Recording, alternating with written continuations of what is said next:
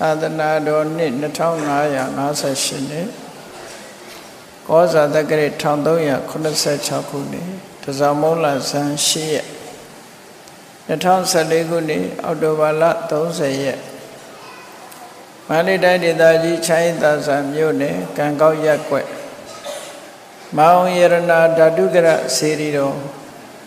ဝိရဏဓမ္မဗိမာန်တော်ကြီးတွင်ဆင်းကျင်းပပြုလုပ်အပ်သည့်ဝိရဏဓမ္မဗိမာန်ရေစက်ချအကျိုးဓမ္မသဘင်အခမ်းအနား၌မန္တလေးမြို့ကံကောက်ရပ်ကွက်တိရပ်ဥဝင်းတော်ခင်ညိုသမီးမခင်လေးနဲ့သမစိတ်တဆံဆက်မိသားစုတို့၏အမတဒါနဓမ္မဒါနအဖြစ်ဖြင့်ဟောကြားအပ်သောမသူတော်တရားကိုအနိုင်ယူခြင်းအကြောင်းတရားဒေသနာတော်ဒီကနေ့ညဓမ္မသဘင်ခန္ဓာကိုရွှေဘုန်းတော်သခင်ရှင်တော်မြတ်ဖရာ၏မဟာကရုဏာခုံကိုအာယုံပြုကာတိကျုဖတ်ဆိုအပ်သောဝန္ဒနာပနာမအာတိတဂါထာကိုရွတ်ဆိုပူဇော်ခြင်းဖြင့်စတင်ကြရအောင်ယောကပ္ပကောတိဟိပိယပမေယံကာလံကရွန်တောတိဒုက္ခရာနိခေရံကတောလောကဟိတယနာထောနမောမကာရုဏိကတတတယောနာထောဝိနိယမြာစွာတတ္တဝါဤချမ်းသာစီးပွားလိုလားတောင်းတကုန်ပေါင်းခါသဖြင့်နာထမြညာခြင်းရှင်တော်မြတ်ဖရာသည်ကပ္ပကောတိဟိပိဂရေကဘာအရေးအတွက်သင်္ချာတို့ဖြင့်တော်လဲအပေမေယံရေအတွက်တိုင်းတာဖော်ပြခြင်းငါမစွမ်းနိုင်ပါသောကာလလေးအသင်ချေသိမ့်နေကဘာရှိကြသောကာလပတ်လုံးလောကဟိတယတတ္တလောကဤအကျိုးစီးပွားအလို့ငါအတိဒုက္ခရာနိဥ္စာအသက်ချေလက်အင်္ဂါမိတ္တကြီးမှသမိတာနှင့်တထာဇနီစွန်ခြင်းကြီးဟုကျတိထဝေ50အစုအလုံးခဲရင်တော်မူရောကို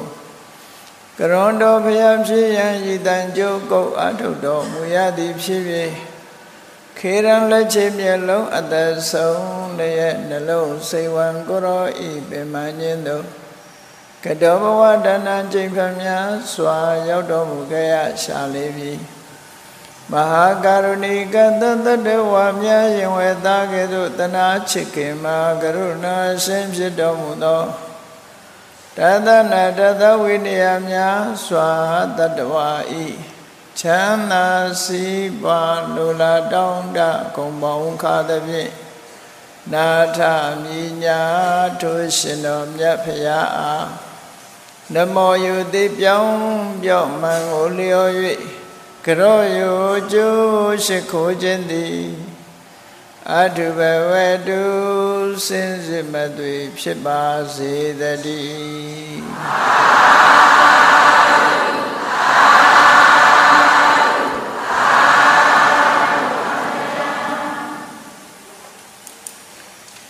မသူတော်တရားကိုအနိုင်ယူခြင်း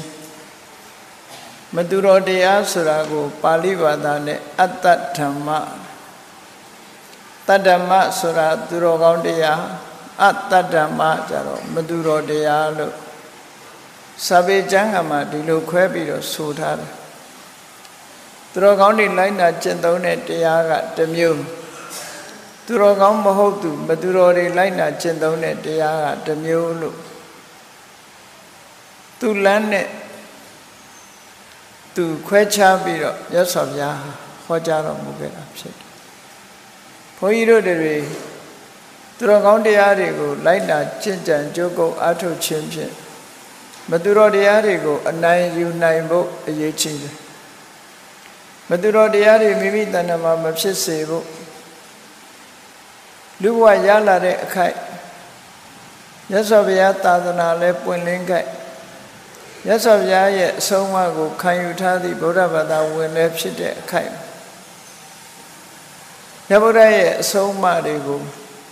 နာယူမှတ်သားကြပြီးတော့ မသူတော်တရားတွေမိမိကိုမလွှမ်းမိုးနိုင်အောင်ကျင့်ကြံကြိုးကိုအထောက်ဖို့အဲ့လိုကျင့်ကြံကြိုးကိုအထောက်နိုင်မှသာလျှင်ဘဝခရီးရှောက်လန်းတဲ့အခါမှာမပင်မပန်းချမ်းချမ်းသာသာဘဝဒုက္ခတွေလွတ်အောင်ယုံနိုင်မှာဖြစ်တယ်ဒါကြောင့်မို့မသူတော်တရားတွေရဲ့လွှမ်းမိုးချုပ်ကိုင်မှုမခံရအောင်မိမိကိုယ်တိုင်ကမသူတော်တရားတွေကိုအနိုင်ယူနိုင်ဖို့မိမိရဲ့စိတ်ဓာတ်ကိုပြုပြင်ဆောင်ရွက်ကြအောင်ဘုရားရဲ့အဆုံးအမရတဲ့အခါမှာဘုန်းကြီးတို့တွေဘာရေးကြည့်တာတော့မြတ်စွာဘုရားကလမ်းညွှန်မှုပြုတယ်ဘယ်တရားတွေဟာကိုယ်တဏ္ဍာမှာဖြစ်မဲ့ဆိုရင်ကောင်းကျိုးချမ်းသာတွေကိုဖြစ်စေနိုင်တယ်အဲ့ဒီတရားတွေကိုကိုယ်တဏ္ဍာမှာဖြစ်အောင်ကြိုးစားဖို့ဘယ်တရားတွေကလူတွေရဲ့တဏ္ဍာမှာဖြစ်ပြီဆိုရင်ဆိုးကျိုးတွေကိုဖြစ်ပေါ်စေတတ်တယ်အဲ့ဒီတရားတွေကိုရှောင်ဖို့အဓိကအဖြစ်ရှောင်ရမှာနဲ့လှုပ်ဆောင်ရမှာဒီနှစ်ခုကိုမြတ်စွာဘုရားခွဲခြားဟောကြားပြီးတဲ့အခါမိမိကိုယ်တိုင်ကရှောင်ရမယ့်ဟာကိုရှောင်ဖို့နဲ့ဆောင်ရမယ့်ဟာကိုဆောင်ဖို့ဒါကိုယ်ပိုင်ကကိုယ်ကလုပ်ရမယ့်အလုပ်ဖြစ်တယ်ရှောင်ရမယ့်ဟာကိုမရှောင်ဘူးဆောင်ရမယ့်ဟာမဆောင်ဘူးဆိုလို့ရှိရင်တော့ကောင်းကျိုးချမ်းသာရနိုင်ဖို့ဆိုတာမသေးကြဘူးကောင်းကျိုးချမ်းသာရနိုင်ဖို့အတွက်မိမိကိုယ်တိုင်ကလုပ်ကြရအောင်ချမ်းသာစေတတ်တဲ့အစာမျိုးကိုစားရတယ်ချမ်းသာရေးထိခိုက်တဲ့အစာအာဟာရမျိုးကိုရှောင်ရလောကမှာဒီတိုင်းပဲမချမ်းသာဖြစ်စေနိုင်တဲ့အစာအာဟာရမျိုးအသွားအလာအနေထိုင်မျိုးကိုရှောင်ရှားပြီးတော့ချမ်းသာစေတတ်တဲ့အစာမျိုးအနေထိုင်မျိုးကိုလိုက်နာကြမယ်ဆိုရင်လူတွေဟာချမ်းသာမှုကိုရရှိပြီးလန်းဆန်းတက်ကြွကိုကျိုးသူကျိုးနှမျိုးလုံးကိုလှုပ်ဆောင်နိုင်ကြတဲ့အတိုင်းအတာတစ်ခုရရှိနိုင်တယ်အဲ့ဒီတိုင်းပဲလက်တွေ့အားဖြင့်မြတ်စွာဘုရားရဲ့အဆုံးအမကိုရှေးဥစွာနာယူကြနာယူပြီးတဲ့အခါမှာရင်ထဲနှလုံးထဲမှာဆွဲမြဲမှတ်သားထားဘုရားပါဆုံးမတယ်ဆိုတာရင်ထဲနှလုံးထဲမှတ်သားထားပြီးတဲ့အခါမှာအ내ဒိဗ္ဗေကိုဆင်ញင်သုံးသပ်ပြီးလိုက်နာကျင့်သုံးရမယ့်ဟာကိုလိုက်နာကျင့်သုံးလို့ဆောင်ရမယ့်ဟာကိုဆောင်ရှောင်ရမယ့်ဟာကိုရှောင်အဲ့ဒါလို့လုံးမကောင်းကျိုးချမ်းသာဆိုတာဖြစ်တယ်လေလောကသဘာဝပဲစဉ်းစားကြည့်ယောဂဝေဒနာဖြစ်လို့ဆရာဝန်တွေသမားတော်တွေစီသွားတဲ့အခါမှာသမားတော်တွေကဘာပြောတယ်ဆိုရင်ဘယ်စားကိုရှောင်ဘယ်စားကိုစားဘယ်ဆေးကိုတောက်ဆိုတာကိုလမ်းညွှန်မှုပြုတာအဲ့ဒီလမ်းညွှန်မှုပြုတဲ့အတိုင်းပဲရှောင်ရမယ့်အစားရှောင်ရမယ်တောက်ရမယ်ဆေးကိုတောက်ဓမ္မတောင်လင်ကျမ်းမာမှုဆိုတာဖြစ်ပေါ်ယောဂဝေဒနာပျောက်ကင်းပြီးတော့ကျမ်းမာချမ်းသာခြင်းကိုရောက်စေနိုင်တယ်လို့ဒါဟာလောကမှာထင်ရှားတဲ့သာရကတစ်ခုဘုန်းကြီးတို့တွေရဲ့တဏ္ဍာမှာလည်းပဲစဉ်းစားကြည့်ဖို့နော်ဘုန်းကြီးတို့တွေတဏ္ဍာမှာမိမိတဏ္ဍာမှာဖြစ်ပေါ်နေလို့ရှိရင်ဆိုးကျိုးကိုဖြစ်ပေါ်စေတတ်တဲ့တရားမျိုးရှိတယ်လို့မိမိတဏ္ဍာမှာဖြစ်ပေါ်နေပြီဆိုလို့ရှိရင်ကောင်းကျိုးချမ်းသာတွေကိုပေးစေနိုင်တဲ့သဘောမျိုးတွေသဘာဝတရားမျိုးတွေလည်းရှိတယ်လူတိုင်းရဲ့စိတ်ထဲနှလုံးထဲမှာ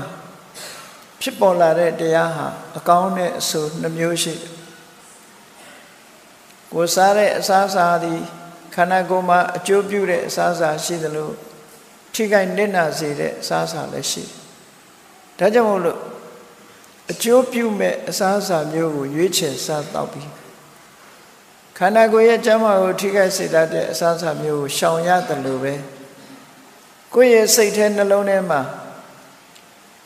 ဒီအတွေးမျိုးဒီသဘာဝမျိုးဖြစ်လာလို့ရှိရင်ဆိုးကျိုးတွေဖြစ်ပေါ်စေနိုင်တယ်ဆိုရင်အဲ့ဒီအတွေးမျိုးအဲ့ဒီစိတ်နဲ့သဘောထားမျိုးတွေကိုဖယ်ရှားဖို့လိုအပ်တယ်ပေါ့ ကောင်းတဲ့အတွေ့ကောင်းတဲ့စိတ်တွေသဘောထားတွေကိုမွေးမြူမှချမ်းသာဒုက္ခရမယ်ဆိုရင်ချမ်းသာဒုက္ခရကြောင်းဖြစ်တဲ့ကောင်းမြတ်တဲ့အတွေ့တွေကောင်းမြတ်တဲ့စိတ်တွေသဘောထားတွေပြုပြင်ပြီးတော့ယူရမှာလောကမှာကိုကြိုက်တာကြီးလုံးလို့မရဘူးကြိုက်တဲ့ထဲမှာ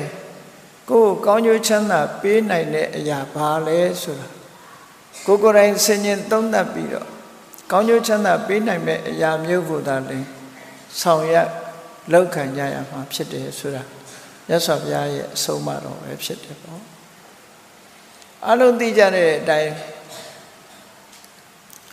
မြတ်စွာဘုရားသာသနာတော်မှာဘုရားကိုဆန့်ကျင်ဘက်လှုပ်သွားတာရှင်တေဝဒတ်မြတ်စွာဘုရားနဲ့ညီတော်ဝမ်းကွဲတော်တယ်မေရမာယာရဲ့မောင်သုဘဗုဒ္ဓကမွေးဖွားတဲ့သားဖြစ်တယ်ရသောတရားရဲ့မောင်အရင်လည်းဖြစ်တယ်အဲ့ဒီရှင်တေဝဒတ်ဟာဘာကြောင့်ပျက်စီးသွားရတကယ်တော့သူကိုယ်တိုင်ကလူညံ့မဟုတ်ဘူးထက်မြက်တဲ့ပုဂ္ဂိုလ်ဖြစ်တယ်အသိဉာဏ်ရှိတဲ့ပုဂ္ဂိုလ်ဖြစ်တယ်သို့တော့သူဟာဘာကြောင့်ပျက်စီးပြီးနောက်ဆုံးမှာအပင်ငရဲမှာဒုက္ခခံရတယ်လေရှင်တေဝဒတ်ကြီးဘာကြောင့်ငရဲကျသွားတယ်လဲဘာကြောင့်ကဘာပတ်လုံးဆင်းရဲဒုက္ခတွေခံရတယ်လဲလို့ဆိုလို့ရှိရင်ဟောဒီမသူတော်တရားတွေကသူ့ကိုလွှမ်းမိုးသွားလို့ပဲအဲ့ဒီမသူတော်တရားတွေဟာသူ့အတွက်ဆိုးကျိုးကိုဖြစ်ပေါ်စေတတ်တဲ့တရားတွေအဲ့ဒီတရားတွေကိုမတွန်းလှန်နိုင်သည့်အတွက်ကြောင့်သူဟာဘဝတစ်ခုဆုံးရှုံးနေတာသွားပြီးအပင်ငရဲကိုကြာရောက်ပြီးတော့သွားတယ်နော်ပင်ငရဲကြာရောက်ပြီးတော့သွားတယ်ဒီလိုဆိုအဲ့ဒါကြောင့်မို့အပင်ငရဲကိုကြာရောက်စေနိုင်တဲ့မသူတော်တရားတွေကိုမိမိတို့တဏ္ဍာမှာမဖြစ်စေရရှင်တေဝရဘာကြောင့်ငရဲကြာတယ်လဲဒီတရားတွေကိုမနိုင်လို့ငရဲကြာမသူတော်တရားတွေရဲ့လွှမ်းမိုးမှုကိုခံလဲရလို့သူအပင်ငရဲကြာသွားတယ်ဒါကြောင့်မို့ရသော်ဘုရားသခင်ကိုရောမြတ်ရာဇဂိုမြို့အနီးကခိစကုတ်တောရကျောင်းမှာသရင်သုံးနေထိုင်တဲ့အချိန်မှာအဲ့ဒီအချိန်မှာရှင်တေဝဒတ်ကမြတ်စွာဘုရားကိုဆန့်ကျင်မဲ့လှုပ်ပြီးတော့မြတ်စွာဘုရားနဲ့ဂိုင်းခွဲသွားတယ်လမ်းခွဲသွားတဲ့အချိန်အဲ့ဒီလမ်းခွဲသွားတဲ့အချိန်မှာမြတ်စွာဘုရားကယဟန်တွေကိုဆုံးမစကားမိန့်ကြားခဲ့တယ်အဲ့ဒီမိန့်ကြားခဲ့တဲ့ဆုံးမစကားဟာဘုန်းကြီးတို့တွေအတွက်လည်းအမြဲတမ်းတတိချက်ပြီးတော့လိုက်နာကျင့်သုံးတိုက်တဲ့အရာရှောင်သိတဲ့အရာဆောင်သိတဲ့အရာပဲဖြစ်တယ်ယဟန်တွေကိုဆုံးမတဲ့အခါမြတ်စွာဘုရားကဘာအမိန့်ရှိတုံးဆိုရင်သာဓုဘိက္ခွေဘိက္ခုကာလေနကာလံအတ္တဝိပတ္တိပစ္စဝခိတာဒီစကားကစပြီးတော့ယဟန်တွေကိုတတိပေးဆုံးမအချိန်ခါအားလျော်စွာမိမိရဲ့ပျက်စီးဆုံးရှုံးမှုကိုလည်းလေ့လာသုံးသပ်ကြည့်သင့်တယ်ငါဟာပျက်စီးနေသလားငါအစိတ်အခြေအနေတွေဘယ်လိုရှိလဲငါ့ကိုဘာတွေကလွှမ်းမိုးနေသလဲနေ့စဉ်နဲ့အမျှငါစိတ်အခြေအနေတွေဟာဘယ်လိုရှိသလဲမကောင်းတဲ့စိတ်တွေဘလောက်များစွာဖြစ်နေသလဲအတ္တဝိပတ္တိကိုယ့်ရဲ့ပျက်စီးနေပုံမတ်တမဲ့မနေရဘူးကိုယ့်ကိုကောင်းနေတယ်လို့မထင်နဲ့ကိုယ့်ကိုပျက်စီးနေတာလားဆိုတာကိုဆင်ခြင်သုံးသပ်ကြည့်ဥပမာနေ့စဉ်ဘဝမှာနေတဲ့အချိန်မှာဘုရားရှိခိုးရမှလည်းပြင်းတယ်ဘုရားလည်းတနေ့မှမရှိခိုးမိဘူးနော်ဥပ္ပသီလဆိုဝေး၅ပါးသီလလည်းချိုးဖောက်တယ်ဆိုရင်ဒါကိုယ့်ကိုပျက်စီးနေပြီလို့မှတ်သားဖို့လိုတယ်ကုသိုလ်ကောင်းမှုတနေ့သာကုန်သွားရောကုသိုလ်ကောင်းမှုတွေမှာစိတ်ကိုလုံးဝမရောက်ဖက်နဲ့ကာမဂုဏ်အာယုစိတ်တွေစာဝနေရေးနေ့စဉ်ဘဝရုန်းကန်နေရတဲ့အထက်မှာပဲအချိန်ဖြုံးပြီးတော့နေတယ်ဆိုလို့ရှိရင်ငါမှကောင်းတဲ့စိတ်တွေပျက်စီးနေပါလားဆိုတာဆင်ញင်သုံးသပ်တွေးတောအောင်မြတ်စွာဘုရားတတိပေးတာကိုယ့်ရဲ့ ပျက်စီးဆုံးရှုံးနေမှုကိုလည်းပဲဆင်ញင်သုံးသပ်ပေးရမယ်ဟောနောက်တစ်ခုကြတော့ကိုယ်နဲ့ကိုယ်ပတ်ဝန်းကျင်ဆိုတာဆက်ဆက်ပြီးတော့နေတခြားပုဂ္ဂိုလ်တွေကိုလည်းကြည့်လိုက်တခြားပုဂ္ဂိုလ်တွေရဲ့ကိုယ်နဲ့အနီးမှာပတ်ဝန်းကျင်မှာရှိတဲ့ပုဂ္ဂိုလ်တွေရဲ့အနေအထားပျက်စီးဆုံးရှုံးနေမှုကိုလည်းဆင်ញင်သုံးသပ်ကြည့်ရဘယ်ပုဂ္ဂိုလ်အဖြစ်ကိုချင်းသီလတွေပြက်ပြားတယ်မကောင်းမှုဒုစရိုက်တွေလုပ်တယ်မူရည်ဆေးဝါးတွေသုံးတယ်ရက်သေးစားတောက်စားတယ်ခိုးဆိုလူရိုက်တက်ခိုင်နေတယ်အဲ့ဒီပုဂ္ဂိုလ်ရဲ့အခြေအနေကိုကြည့်ဘယ်လိုဖြစ်သွားသလဲဆိုတာတွေကိုသူတစ်ပါးရဲ့ပျက်စီးဆုံးရှုံးမှုဆိုတာကိုလည်းဆင်ញင်သုံးသပ်ကြည့်ဖို့လိုအပ်တယ်ဆင်ញင်သုံးသပ်ကြည့်ရမယ်မိမိရဲ့ပျက်စီးမှုကိုဆင်ញင်သုံးသပ်တယ်လို့တစ်ဖက်သားတွေရဲ့ပျက်စီးမှုတွေကိုလည်းဆင်ញင်သုံးသပ်ကြည့်ဖို့လိုအပ်တယ်ဓမ္မသာလည်းအခြေအနေမှန်ကိုသိမှာဒါဟာနေ့စဉ်ကိုယ့်အတွက်လှုပ်တင်လှုပ်ထိုက်တဲ့တခုပျက်စီးမှုဆင်ញင်သုံးသပ်မှုကိုပြုသလိုကြီးပွားတိုးတက်မှုအောင်မြင်မှုတွေနဲ့ပတ်သက်ပြီးတော့လည်းဆင်ញင်သုံးသပ်ကြည့်ရအတ္တတမ္ပတ္တိငါကတော့မနေ့အေယာထတာနဲ့ဖျားဝပြုတယ်နော်ပရိစိတ်တယ်ဖျားကုံတော်တွေပွားများအားထုတ်တယ်ပရိမေတ္တာရွတ်တယ်ဖျားဝေပန်းရည်ချမ်းနေတဲ့စီမီပန်းတို့ဖြင့်လှူတော်ပူဇော်လှူဒန်းတယ်ငါးပါးသီလခံယူစောင့်တည်တယ်တနေ့တာလုံးကုံဆုံးတဲ့အချိန်ငါစိတ်ထဲမှာကုသိုလ်တွေနဲ့ပဲအချိန်ကုန်သွားတယ်ကိုယ့်ရဲ့ပြည့်စုံမှုဆင်ញင်သုံးသပ်ကြည့်အဲ့ဒါလိုပဲကိုယ့်ပတ်ဝန်းကျင်မှာရှိကြတဲ့ပုဂ္ဂိုလ်တွေဘယ်ပုဂ္ဂိုလ်အပြင်ဖရာတရားမြဲတယ်ဘယ်လိုကိုကျင့်တရားတွေကောင်းတယ်အနေတိုင်းဘယ်လိုကောင်းတယ်ဘယ်လိုဒါနကောင်းမှုတွေလုပ်တယ်ဘယ်လိုသီလတွေစောင့်တည်တယ်ဆိုတဲ့သူတစ်ပါးရဲ့ပြည့်စုံမှုတွေကိုလည်းပဲဆင်ញင်သုံးသပ်ကြည့်ရမယ်ဒီနှစ်ခုအလုံးပေါင်းလိုက်တော့၄ခုပေါ့အတ္တဝိပတ္တိမိမိရဲ့ပျက်စီးနေပုံပရဝိပတ္တိသူတစ်ပါးရဲ့ပျက်စီးနေပုံအတ္တတမ္ပတ္တိမိမိရဲ့ပြည့်စုံမှုပရတမ္ပတ္တိသူတစ်ပါးရဲ့ပြည့်စုံမှုဆိုတဲ့ဒီအချက်၄ချက်ကိုရှုမြင်သုံးသပ်ဆင်ញင်တာဟာကောင်းတယ်လို့အင်တမကောင်းမြတ်တဲ့အဖြေတွေကိုထုတ်နိုင်တာမို့မြတ်စွာဘုရားကယဟန်တွေကိုတတိပေးတယ်အမတ်တမဲ့မနေကြနဲ့ဆင်ញင်သုံးသပ်ပြီးတော့ကိုယ့်ဘဝကိုအဖြေထုတ်နိုင်အောင်လေ့လာဆင်ញင်သုံးသပ်ကြဖို့ဒီလိုဟောတယ်အဲ့ဒါလို့ဟောပြီးတော့ရှင်တေဝဒအရေးနဲ့ပတ်သက်ပြီးမြတ်စွာဘုရားကယဟန်တွေကိုဟောတယ်မသူတော်တို့ရဲ့စိတ်နေသဘောထားတွေမသူတော်တို့ရဲ့ဒီအနေအထားတွေဟာ၈မျိုးရှိအတ္တဓမ္မမသူတော်တရားဆိုတာ၈မျိုးရှိအဲ့ဒီမသူတော်တရား၈မျိုးရဲ့လွှမ်းမိုးချုပ်ကိုင်မှုကိုခံလိုက်ရလို့ဒေဝဒတ်ဟာငရဲကြသွားတယ်အပေဆင်းရဲနဲ့ငရဲကြရမယ်အပေဟိုရောက်သွားနိုင်တယ်ရှင်ဒေဝဒတ်နဲ့ပတ်သက်ပြီးတော့မြတ်စွာဘုရားပြောတာအပါယိကောတေချာပေါက်ငရဲရောက်တော့မယ်အပေပုံကြရောက်တော့မယ်နေရီကောငရဲပုံကြရောက်တော့မယ်ကပ္ပထောငရဲမှာတကဘာပတ်လုံးခံစားလိမ့်မယ်အတ္တိကိစ္ဆောပြုပြင်လို့ကုစားလို့မရနိုင်တော့တဲ့အခြေအနေရောက်သွားပြီဘာကြောင့်ဒီလိုအခြေအနေဆိုးတွေနဲ့ကြုံသွားရတယ်လဲလို့ဆိုလို့ရှိရင်ဟောဒီမသူတော်တရားတွေရဲ့လွှမ်းမိုးမှုကိုခံလဲရလို့ပဲသူစိတ်ကိုမသူတော်တရားတွေကလွှမ်းမိုးထားပြီအဲ့ဒီလွှမ်းမိုးထားမှုကိုခံရသည့်အတွက်ကြောင့်ဒေဝဒတ်ဟာအပေကြမဲ့ပုဂ္ဂိုလ်ငရဲကြမဲ့ပုဂ္ဂိုလ်ငရဲမှာကဘာပလုံးခံရမဲ့ပုဂ္ဂိုလ်ကုစားလို့ပြုပြင်လို့မရတော့တဲ့အနေအထားမျိုးရောက်သွားတယ်ဆိုပါစို့လူတယောက်ဟာယောဂနုတဲ့အချိန်ကကုသမှုမပြုဘူးယောဂရင့်လာပြီဆိုတဲ့အချိန်မှာစစ်ဆေးကြည့်လိုက်တဲ့အခါကျတော့ကုလို့မရတော့ဘူးဘယ်နှလပဲခံတော့မယ်ဘယ်နှစ်ရက်ပဲခံတော့မယ်လို့ဆရာဝန်ကဆုံးဖြတ်တယ်လို့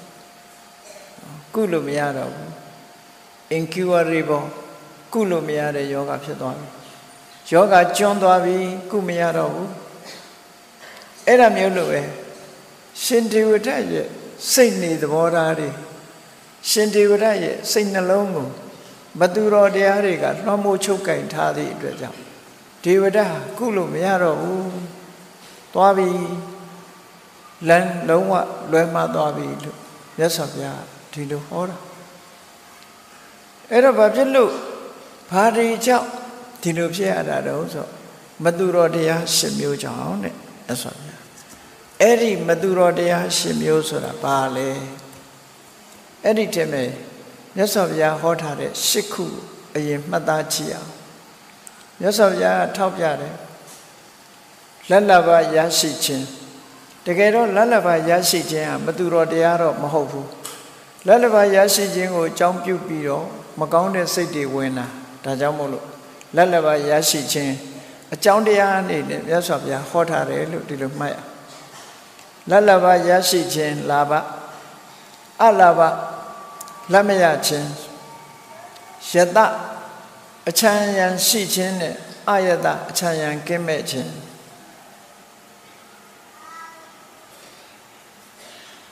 နောက်ပြီးတော့တက်ကာရတရားဓမ္မတွေကချီညိုခြင်းလေးစားခြင်းကိုးကွယ်ခြင်းတယုတတိဆက်ဆံခြင်းအသက်ကာရအများကမချီညိုခြင်းမကိုးကွယ်ခြင်းတယုတတိမဆက်ဆံခြင်းတကယ်တော့လာဘအလာဘယတအယတတက်ကာရအသက်ကာရလို့ဆိုတာအခြေအနေတစ်ခုသာဖြစ်တယ်ပေါ့တကယ်တော့အဲ့ဓာတွေကမသူတော်တရားတော့မဟုတ်ဘူးသို့တော့စိတ်ကောင်းနှလုံးကောင်းမရှိတဲ့ပုဂ္ဂိုလ်ကိုဖျက်ဆီးတဲ့နေရာမှာသူတို့ကရှေ့တန်းမှာရှိလူကိုပြည့်စေတတ်တယ်ဓာတ်ကိုဖြတ်တာဝမျက်ပါဆိုတာလို့နော်ပျက်စီးစေနိုင်တယ်ပေါ့လာရခြင်းကိုအကြောင်းပြုပြီးတော့လဲလူရဲ့စိတ်တွေကပျက်စီးသွားတယ်လက်မရခြင်းကိုအကြောင်းပြုပြီးတော့လဲပျက်စီးသွားတယ်အချမ်းရံပေါ်များခြင်းဂုဏ်သတင်းကြွယ်ဝခြင်းကိုအကြောင်းပြုပြီးတော့လဲလူဟာပျက်စီးတယ်အချမ်းရံကင်းမဲ့ခြင်းကိုအကြောင်းပြုပြီးတော့လဲပျက်စီးတယ်အများကနေပြီးလေးစားချစ်ခင်ခြင်းကြောင့်လည်းပျက်စီးသွားတယ်အများကမထေလေးစားလောက်ခံရခြင်းကြောင့်လည်းပျက်စီးသွားတယ်တကယ်တော့ဒီတရားတွေဟာလူကိုဖျက်တဲ့တရားတော့မဟုတ်ဘူးစိတ်ထက်ကြံ့ခိုင်မှုမရှိတဲ့ပုဂ္ဂိုလ်တွေကိုဖျက်ဆီးနိုင်လို့မြတ်စွာဘုရားကဒီနေရာမှာရှင်ဒေဝရတ်နဲ့ဆက်ဆက်ပြီးတော့ဟောတာအဲ့ဒီထဲမှာနောက်ဆုံးနှစ်ခုကဘာလဲလို့ဆိုရင်အရေးကြီးတဲ့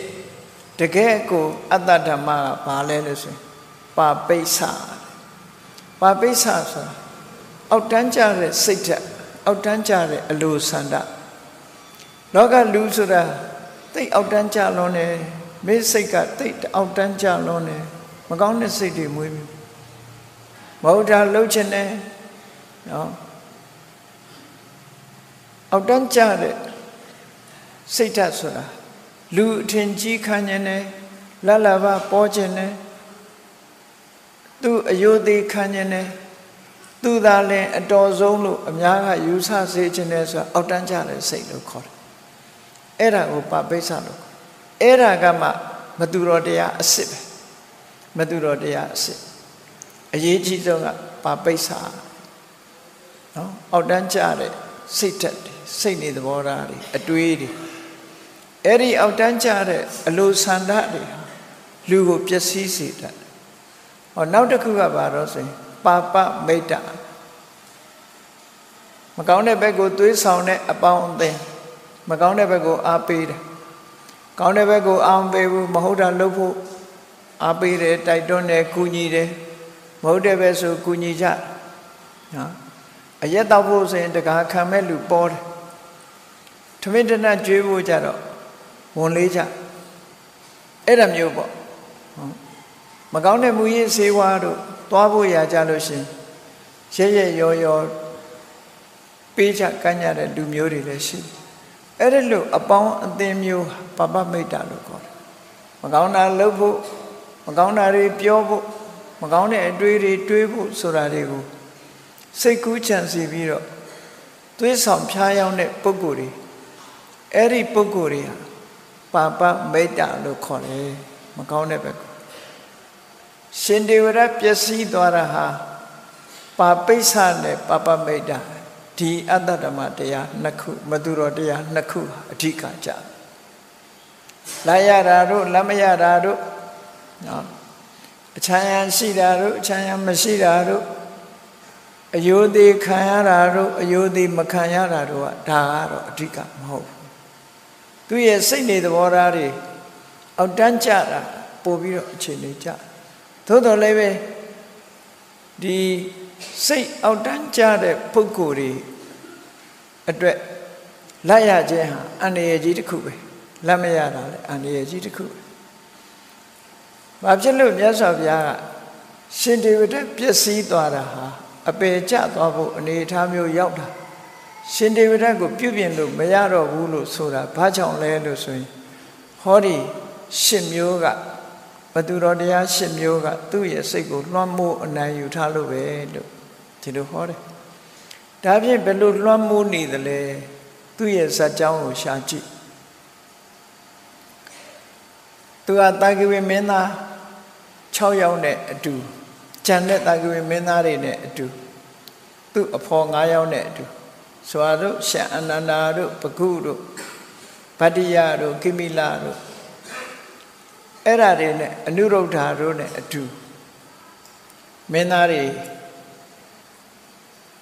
ဒီ6ယောက်သာသနာပေါင်းဝင်လာကြဂုံရှိတရေရှိတွေစီစဉ်ဥစ္စာကြွယ်ဝချမ်းသာကြတဲ့မိသားစုတွေကမွေးလာတဲ့တိုင်ကိုမင်းသား6ယောက်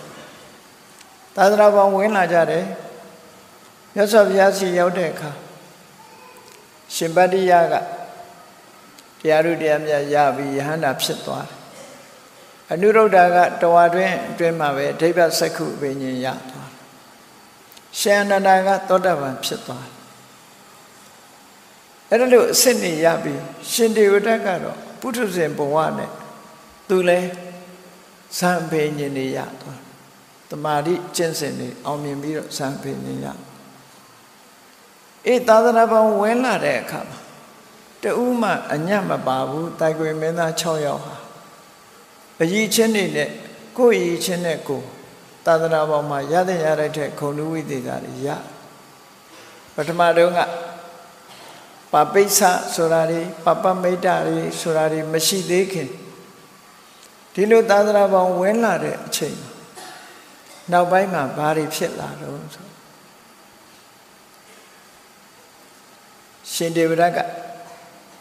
အဇာတသမင်းကိုစီယုံလိုက်တာမြတ်စွာဘုရားသက်တော်82နှစ်အရွယ်ရောက်တဲ့အခါအဇာတသမင်းသားလေးကိုတကူဗျာတိဟာပြပြီးတော့သူကဘယ်လိုတကူမျိုးနဲ့စီယုံတော့ဆိုရင်သူကမင်းသားငယ်တရံဖန်ဆင်းတယ်ဖန်ဆင်းပြီးတော့ခေါင်းမှာလဲမွေးတကောင်ကခေါင်းပေါင်းထားတယ်လက်ရပဲလက်မှာလည်းပဲမွေးတကောင်ပတ်ထားတယ်လက်ဝဲပဲလက်မှာလည်းမွေးတကောင်ပတ်ထားအဲ့ဒါလို့မွေနဲ့တစားဆင်ထားတဲ့မွေမင်းသားလေးပုံဆောင်ပြီးတော့အဇတသမင်းသားလေးရဲ့ရင်ခွင်ထဲမှာဘွားကနေသွားပေါ်တယ်နော်စဉ်းစားကြည့်ဖို့ဘယ်လောက်ကြောက်မလဲမွေကိုလည်းကြောက်တာတစ်မျိုးရုပ်တရက်သူ့ရင်ခွင်ထဲမှာဘွားကနေပေါ်လာတာဒါလည်းကြောက်စရာကြီးပေါ်လာတော့လဲမွေတွေနဲ့ဆိုသိကြောက်ဆိုရင်ထိတ်လန့်သွားတယ်အဲ့ဒီထိတ်လန့်သွားတဲ့အခါမှာသူကမင်းသားကြောက်သလားလို့ဆိုကြောက်တယ်သင်ဘယ်သူတုံးလို့ဆိုငါဒေဝဒတ်ပဲဒေဝဒတ်ဆိုရင်ရှင်ဒေဝဒတ်ရဲ့ပုံပန်းတဏ္ဍာန်တိုင်းပြပါလို့ဆိုအဲ့ဒီကြတော့မှဖန်ဆင်းထားတဲ့အသွင်ကိုစွန့်ပြီးရှင်ဒေဝဒတ်တဏ္ဍာန်ပြအဲ့ဒီမှာတိတ်အထင်ကြီးသွားတယ်ရှင်ဒေဝဒတ်ကိုတိတ်အထင်ကြီးသွားတော့ဇာတသမင်းသားကဒီနေ့ဆွန်အိုး900ယထာ900အချမ်းရံပိဋကစဉ်းစားကြည့်နော်ရှင်ဒေဝဒတ်ကိုတွားရောက်ပြီးတော့စိတ်ကတ်တာနေ့စဉ်နဲ့အမျှယထာ900ဆိုလူထောင်ချီပြီးတော့ရှင်ဒေဝဒတ်စီကိုတွားတာယထာဆိုဒီမှာမြင်းလဲတွေပေါ့မြင်းယထာတွေစီးပြီးတော့မနေ့တစ်ချိန်ညနေတစ်ချိန်ရှင်ဒေဝဒတ်ကိုတွားရောက်ဖူးမြော်တယ်ဆွန်အိုး900ပို့တယ် cái tu ye lát là bà học lao chi mà mình na cái cố quậy đó mình na cái cố quậy đi rồi chọn xin đi với thầy không được đến này đã không đủ đủ đẹp giờ đây ta mình na cái cố quậy đấy sáng đó số bị đó giờ đây ta mình na cố quậy đấy phong nhi số phong cố đi đã chi lát là bà đi đã giả là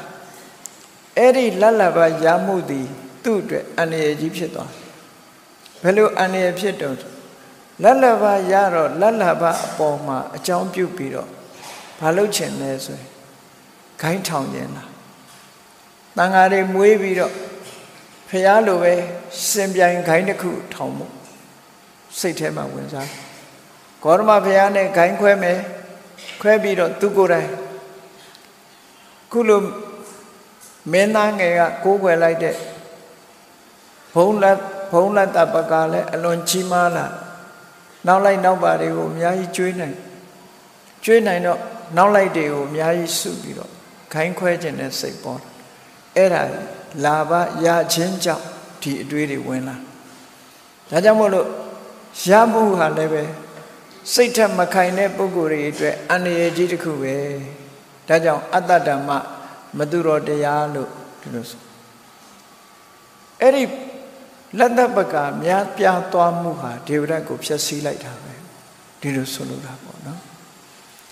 ấy lần là bà sống chung toàn là khám lại xây bia trên quan hệ trên số làm nhiều đi luôn ấy lần đó bậc cả vậy giá sĩ mua trong này về xây ari đẹp đi rồi mà chẳng nên là đi chẳng là đi lần đó bậc cả đi né đi để trong lần đó bậc cả giá bộ châu ra là và thầm mà sao để ta mấy năm mà cố quậy cái nào ngạ thì bây giờ cố quậy để bốc của né điရှင်သာရိပုတ္တရာစီသွားကြတယ်ရှင်အနန္ဒာစီသွားကြတယ်ရှင်မောက္ကလန်စီသွားကြတယ်ရှင်နုရုဒ္ဓကိုမေးကြတယ်ရှင်တေဝဒဆိုတော့မေးမဲ့လူသိမရှိအဲ့ဒီကိုးကွယ်မဲ့လူမရှိလို့ဘာမှမရရှိခြင်းဟာလေသူ့အတွက်ရုပ်မာတဲ့စိတ်ဆန္ဒတွေဖြစ်ပေါ်ဖို့အတွက်တွန်းအားတစ်ခုဖြစ်လာပြန်မရဘူးဆိုတော့ရအောင်လုပ်မယ်ပေါ့ဒီလိုစိတ်ဓာတ်မျိုးဝင်လာတယ်အကယ်၍သူတော်ကောင်းစိတ်ဓာတ်ရှိမယ်ဆိုရင်မရလဲဘာမှမထူဘူးရလဲဘာမှမထူဘူးကိုတရားကိုကြိုးစားမယ်ဆိုတဲ့စိတ်မဝင်စားဘူးပါပိဿလို့ခေါ်တဲ့မကောင်းတဲ့အောက်တန်းကျတဲ့စိတ်ဓာတ်တွေဝင်လာအောက်တန်းကျတဲ့စိတ်ဓာတ်လာဘကြောင့်အောက်တန်းကျတဲ့စိတ်ဓာတ်ဝင်လာတယ်လက်မရခြင်းကြောင့်လည်းအောက်တန်းကျတဲ့စိတ်ဓာတ်တွေဝင်လာနောက်တစ်ခုယတအာယတဆိုတာလည်းထို့တူပဲဂုဏ်သတင်းမရှိတဲ့အချိန်တုန်းကလည်းဂုဏ်သတင်းရှိအောင်ကြိုးစားခြင်းလားရှိခြင်းလားဒါအောက်တန်းကျတဲ့စိတ်ဓာတ်လို့ခေါ်တယ်ဂုဏ်သတင်းမရှိတာကိုဂုဏ်သတင်းရှိခြင်းလားဂုဏ်သတင်းကြီးမားလာတဲ့အခါအချမ်းရံတွေများလာတဲ့အခါကျတော့လေအချမ်းရံများမှုကိုအကြောင်းပြုပြီးတော့ခေါင်းဆောင်လုပ်ပြီးတခုခုလုပ်ဖို့ဖះကိုရှင်ပြိုင်ဖို့ဆိုတဲ့စိတ်ဓာတ်တွေဝင်လာပြန်အဲ့ဒါကြောင့်မလို့ပါပိဿဆိုတဲ့မမမကန်တဲ့အတွေးတွေနဲ့အောက်တန်းကျတဲ့စိတ်ဓာတ်တွေဖြစ်ပေါ်လာစေအဲ့ဒါတွေကြောင့်ဖြစ်ပေါ်ဇာတတမင်းကတယူတသေးနဲ့တက်ကာရလေးလေးစားစားပူဇော်တက်ကာရပြုတယ်အဲ့ဒီလေးလေးစားစားပြုတဲ့ပူဇော်တက်ကာရဒေဝရအဖို့မှာပို့ပြီးတော့မကောင်းတဲ့စိတ်ဓာတ်တွေတိုးပွားလာစေတယ်ပေါ့ငါဘုန်းကြီးတယ်ငါလူရှိအောင်မလားငါကိုဘလောက်ယိုသေးတယ်ဆိုတဲ့အပေါ်မှာစိတ်ဓာတ်ကမကောင်းတဲ့အတွေးတွေဝင်လာပြီးတော့ပျက်စီးဆုံးရှုံးသွားဒါပျက်စီးဆုံးရှုံးတဲ့ခဏခေတ်မှလည်းပဲတူတူပဲ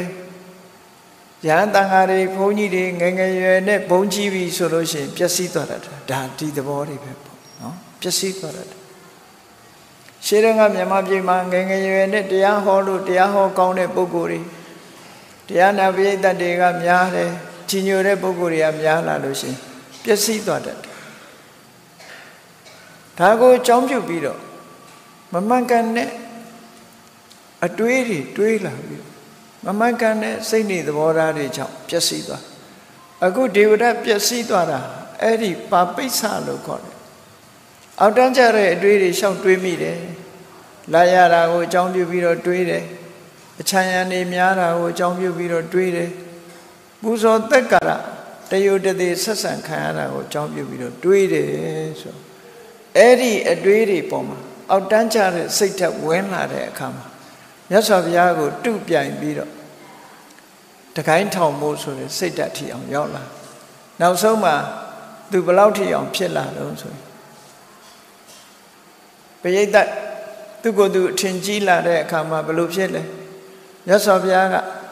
လူလူပိဋကကြီးကြားမှာတရားဟောနေတယ်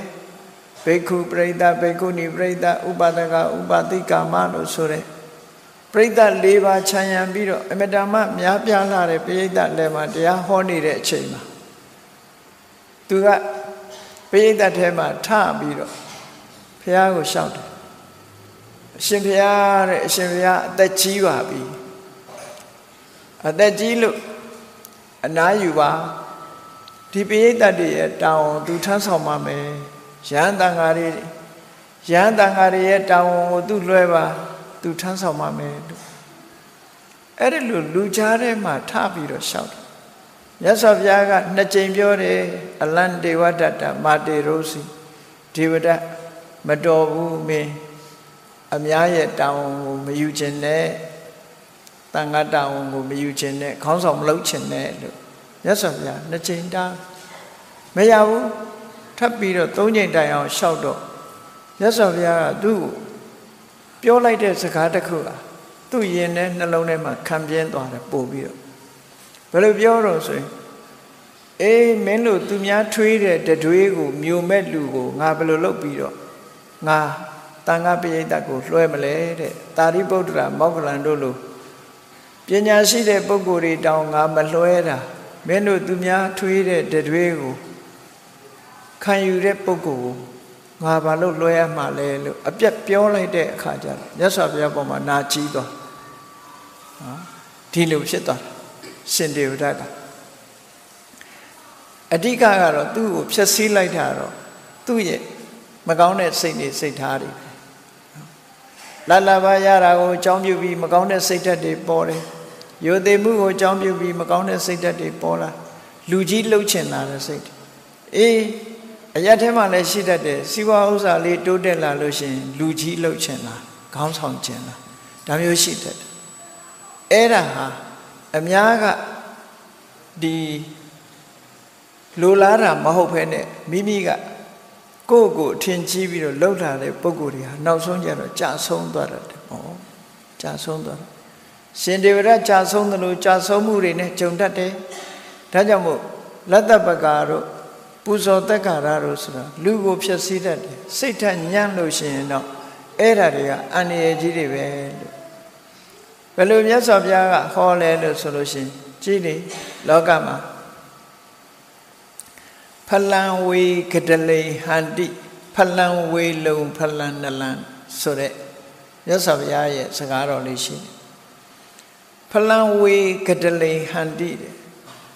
ငပြောသည်ကငပြောပင်ကိုဖျက်ဆီးတယ်နော်ကြည့်နော်ငပြောပင်ဆိုတာငပြောသည်တီးရင်ဒီပင်သေတော့တာပဲလေအဲ့ဒါငပြောသည်ကအပင်ကိုတတ်လိုက်တာလို့ဒီလိုဆိုလို့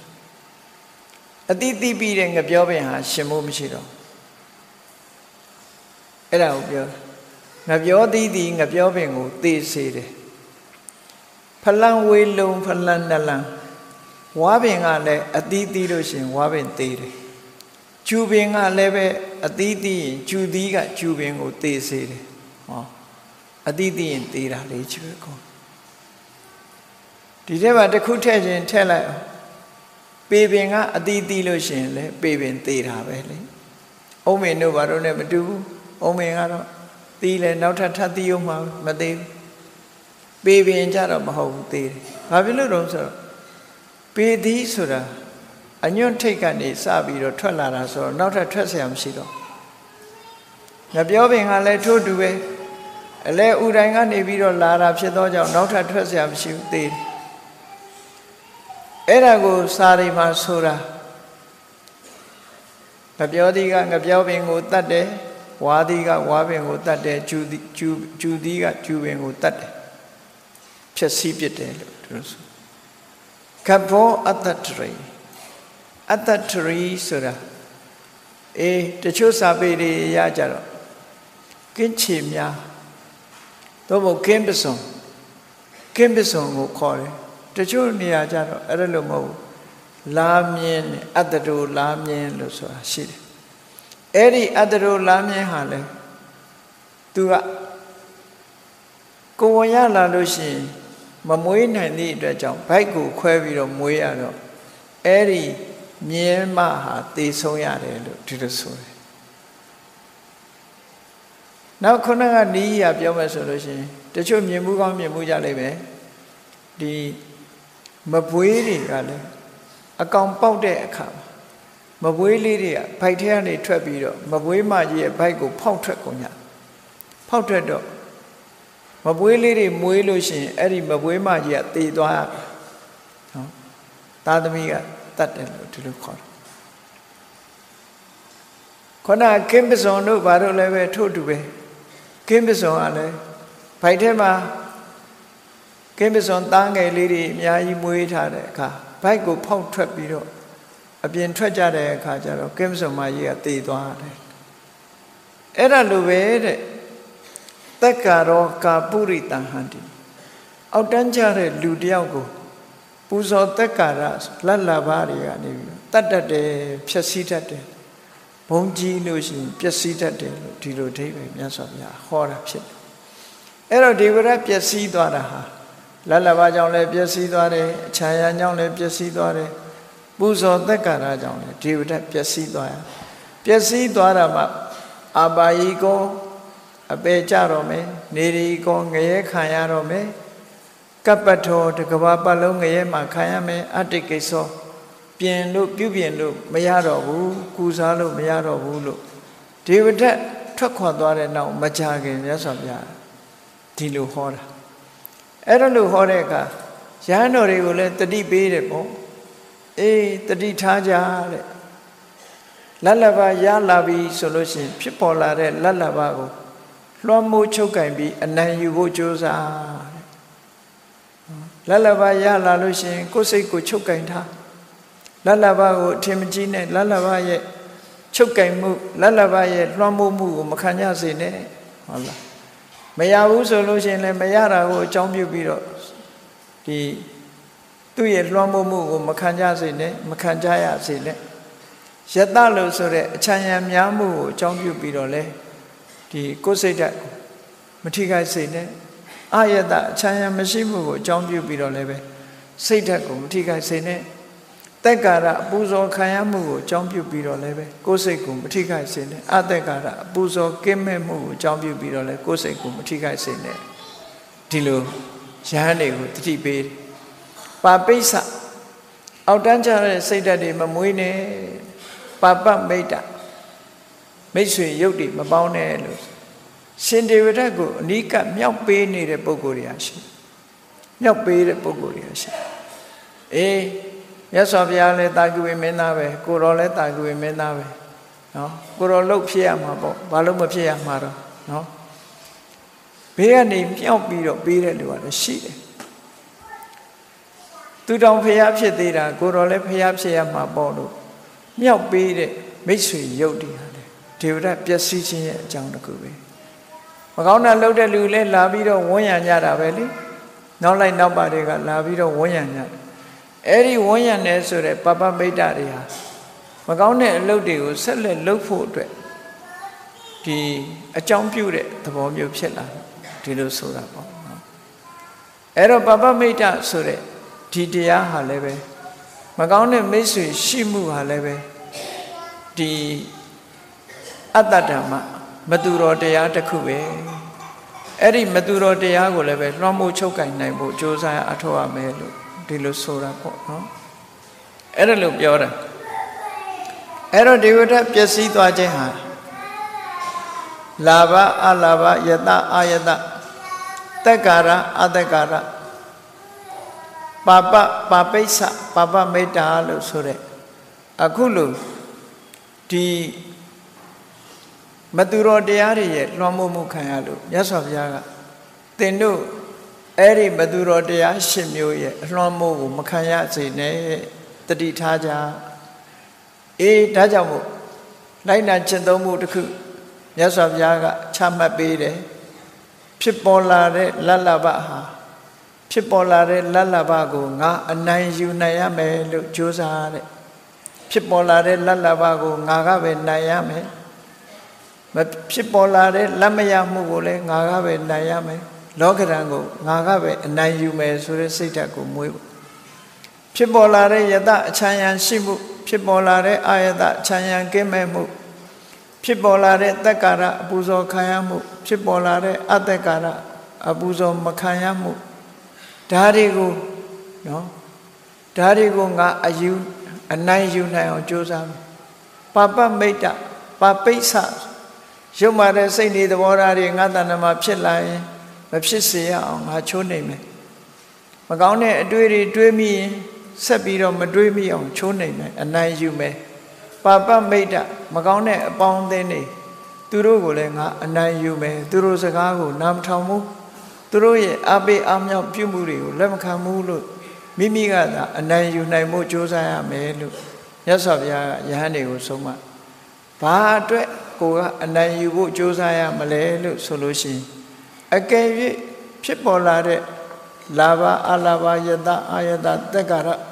အသက်္ကာရပါပိဿပပမိတ်တဆိုတဲ့မတူတော်တရားတွေဟာကိုယ်တဏ္ဍာကိုလွှမ်းမိုးသွားပြီဆိုရင်ဘာဖြစ်မလဲဝိခာတပရိလာဟ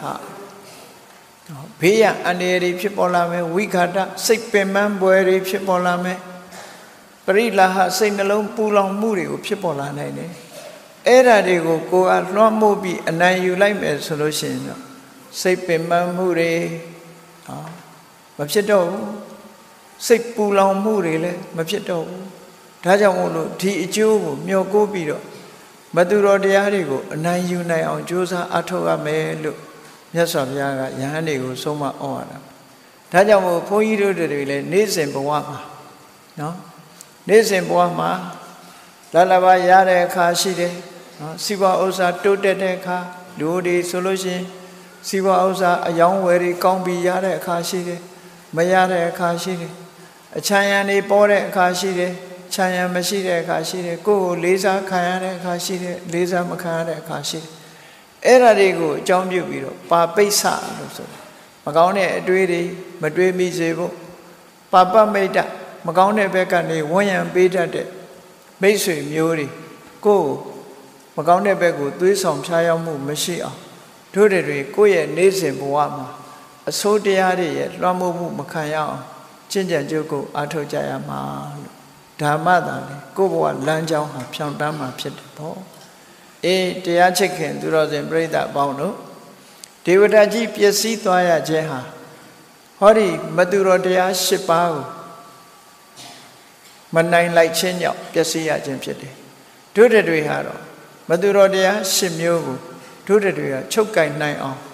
အနိုင်ရအောင်တို့တွေစ조사အားထုတ်ကြမှာဖြစ်တယ်လို့ကိုစီသဘောကျပြီးမြတ်ဗုဒ္ဓရဲ့အဆုံးအမတိုင်းမိမိတို့ရဲ့နေ့စဉ်ဘဝမှာလိုက်နာနိုင်အောင်ကျင့်သုံးနိုင်ကြပါစေကုန်သတည်း